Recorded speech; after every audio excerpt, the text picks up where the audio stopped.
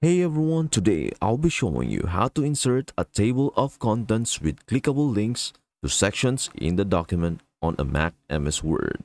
And here is how. Building your table of contents is the next step after adding your page numbers and titles. To achieve that, move the pointer to the desired location for your table of contents. Use the Reference tab at the top of the screen and then click on this tab. Choose the format you want for your table of contents now. And when you click on it, it will be automatically added to your document. As you write, your paper's pagination and structure may change. Thus, you may need to alter your table of contents to reflect these changes. You may edit the format of your table of contents using the Home tab's choices just like you would ordinary text. To make changes to your table of contents, click on any table. Pick the arrow and then choose Update Table.